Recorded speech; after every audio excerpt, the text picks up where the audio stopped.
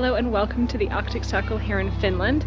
Today I'm going to show you what I packed and what I wear for a trip up here in Northern Europe. So let's go back to my hotel room and I'll show you what I brought with me.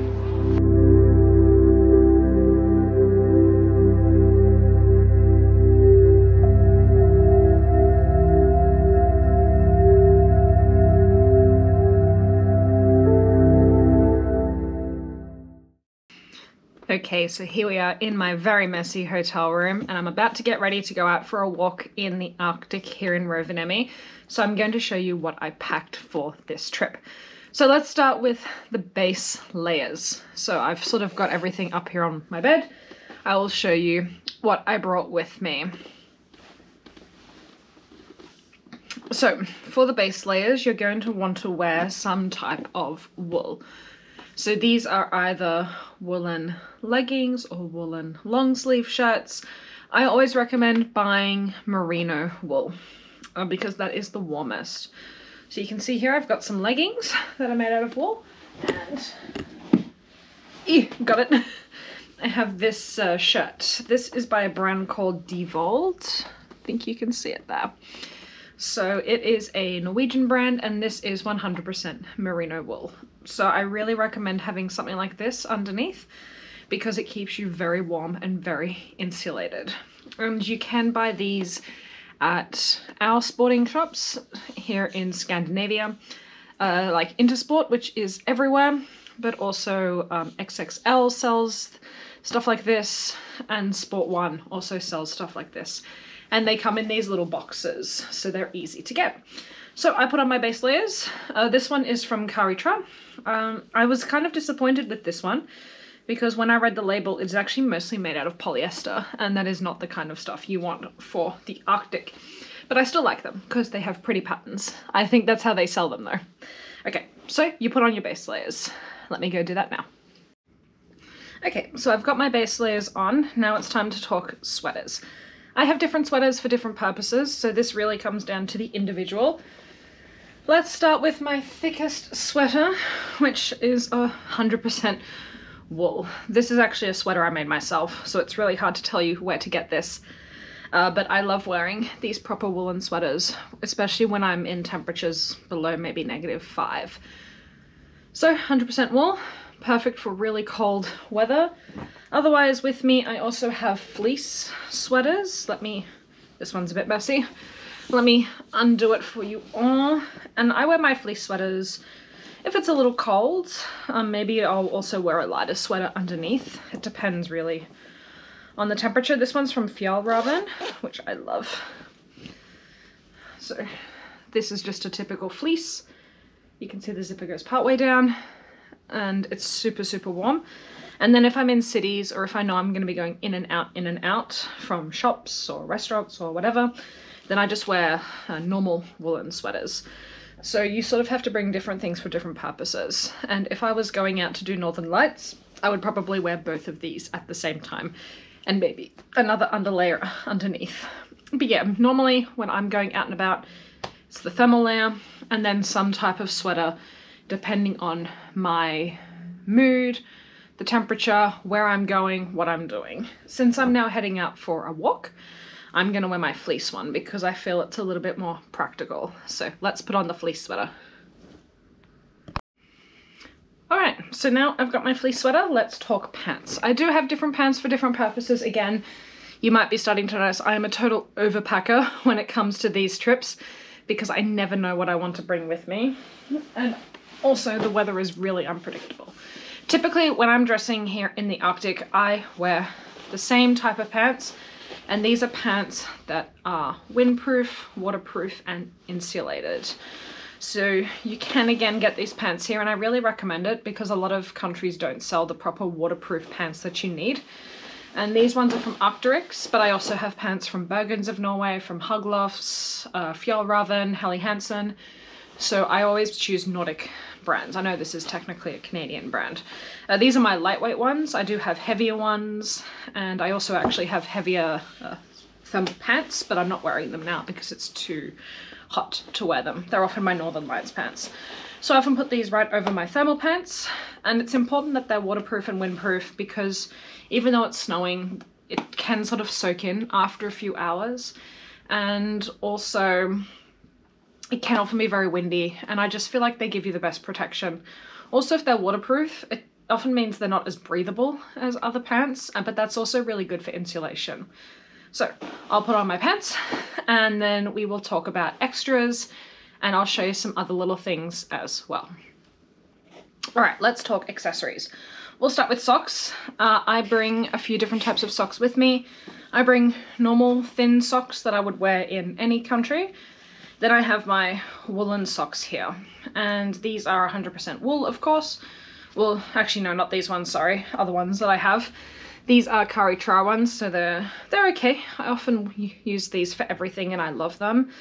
So these are really thick. You can see they've sort of got a nice underlayer there, and I often put these under my boots. Then I have these ones, which I do for Northern Lights.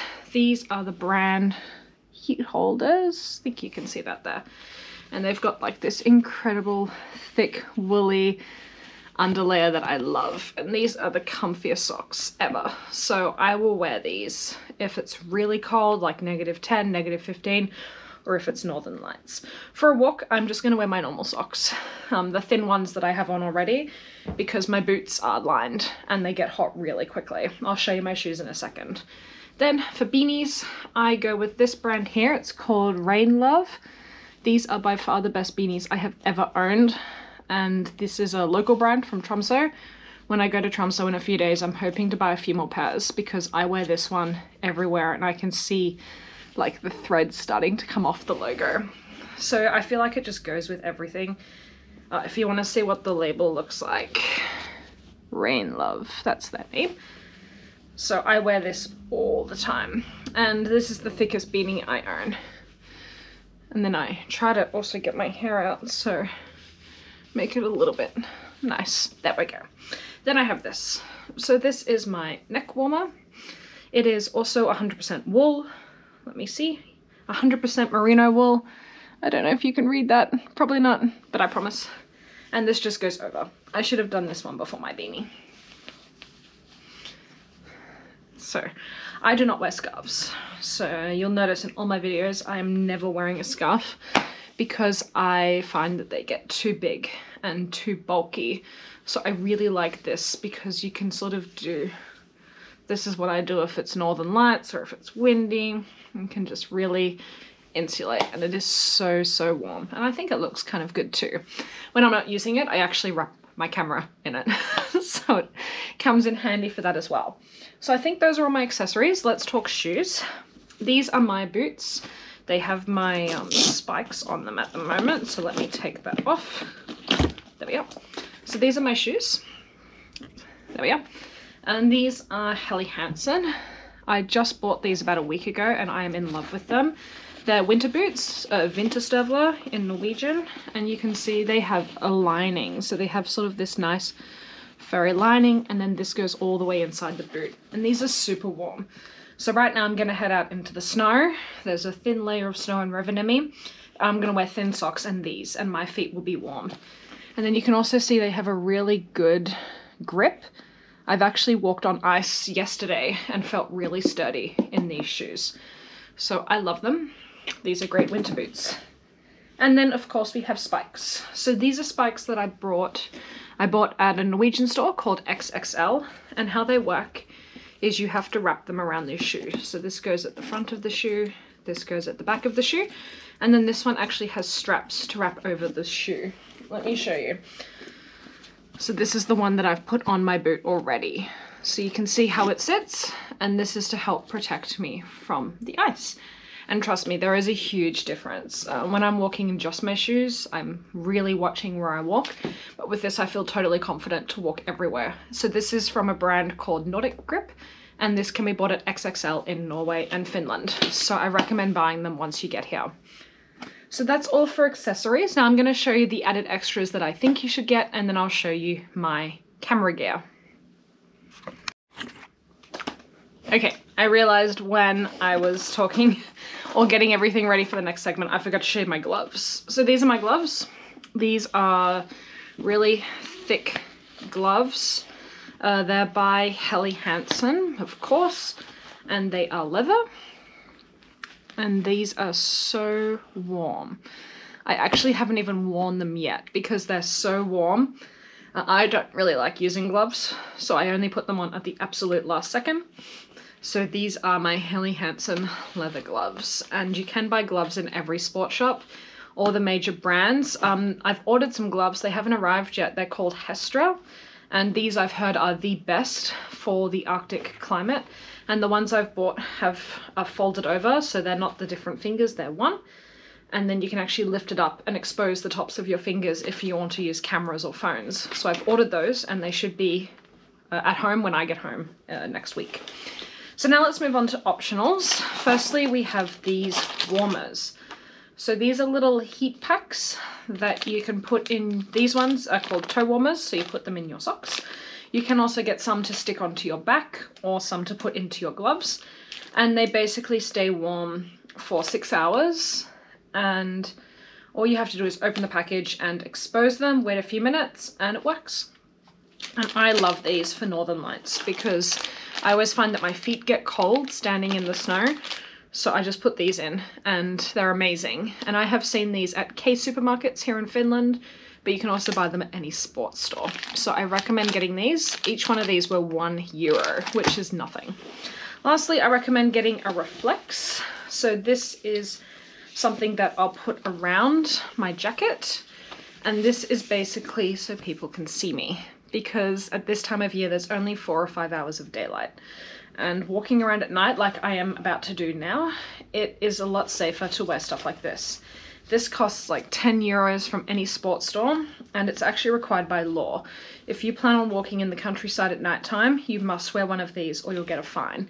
You can also get them as straps that go around the wrist. You can get them to go around the feet, to get them to hang off the bags. There's all these different purposes for them. But yeah, please get one of these. Now, lastly, let's talk camera gear. Oh no, actually, I did have some other things. Where did I put it? I was going to show you, it's up here. Skin cream, because in winter your skin gets really, really dry. So I always recommend getting moisturizer. If you go into a pharmacy here in Scandinavia, they often have a section for creams that are sort of really designed for this climate. Trust me, it dries you out. Like, I just feel my skin getting so dry, and also my lips. So always make sure you get a lip balm for dry lips. So really take care of your skin. Then lastly, cameras. If you're coming here in winter, you definitely want a good quality camera, because for Northern Lights, while you can capture Northern Lights on any old camera, professional cameras are what get those incredible shots. So this is my Fuji X-T5, which I bought about 2-3 weeks ago. And the lens I've got on it is a 16 to 80mm lens. I have a separate wide angle lens for Northern Lights photography. And the reason I choose Fuji is because they have all of these dials up here, which can easily adjust your manual settings. And every single one here is something that's relevant for Northern Lights photography. So rather than going through the screen at nighttime when my hands are cold, I just switch all the dials up here and it works really well. So that's pretty much everything. Oh, of course, I have to show you my jacket.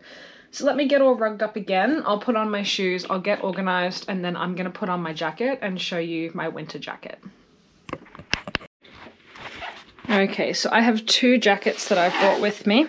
The first is one from Bergens of Norway, and this is totally windproof, weatherproof, and insulated. It's a really nice pink jacket, but I have this bad boy here, which I bought particularly for the Arctic. This is by Fjallraven. You can see that little logo here, and it is totally made for the Arctic. And I've been wearing nothing but that, and then the fleece that I have on now, and I am warm. Like in -10 degrees, this jacket keeps me warm. So let me just put this one on.